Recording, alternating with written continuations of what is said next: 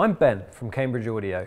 Today I'm here to tell you even more about USB audio and how to get the most from Windows. USB audio is an audio connection which is used to send digital music from a computer to a DAC. We've seen that audio is sent as packets of data down the USB cable to the DAC, but with Windows it's what happens before this, inside the computer, that has the biggest impact on sound quality. There are three main parts to any USB audio system: the media player, the driver, and the USB DAC itself. Macs are nice and simple. They support Class 1 and Class 2 USB modes, letting you listen up to 24192 resolution music straight to the DAC. Windows computers are a little bit more complicated, but a few simple steps can be taken to improve the sound quality from Windows, making it as good as a Mac. But first, we need to understand how the Windows audio system works. Kernel streaming is used by Windows to send audio from the media player to the audio driver.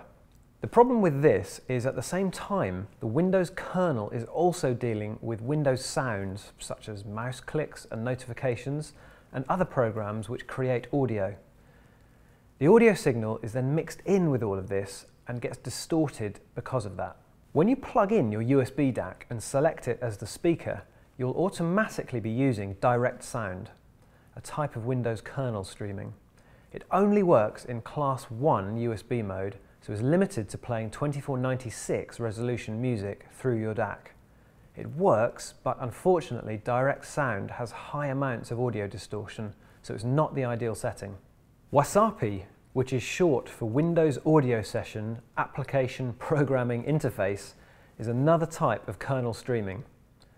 Wasapi still only works in Class 1 mode and only lets you play up to 2496 music, but it sounds much better than direct sound because it keeps the audio signal separate and doesn't mix it with Windows sounds. But to use Wasapi, you need to use a media player like Foobar 2000 or JRiver, which supports it, and then select Wasapi as the output setting.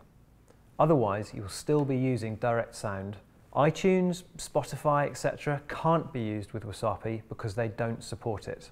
ASIO, or audio streaming in-out, is another method of audio transport, but this time it's not kernel streaming. ASIO bypasses the Windows kernel altogether and avoids any of the audio distortion caused there.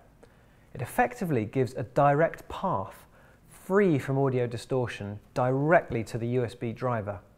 ASIO works in USB Class 2 mode only, so you need to install the free Cambridge Audio Class 2 driver from our website. iTunes, Spotify, etc. can't be used with ASIO because they don't support it. But you can use a media player like Foobar 2000 or JRiver, which does support it, and just select ASIO as the output setting. Using ASIO is better than all Windows kernel streaming methods, as it delivers far better sound thanks to lower jitter, lower latency, and has no mixing of audio streams and Windows sounds. Because it works in Class 2 mode with the Cambridge Audio USB driver, it also allows you to send up to 24192 resolution music to your DAC. So using ASIO brings a Windows computer up to the same audio performance level as a Mac.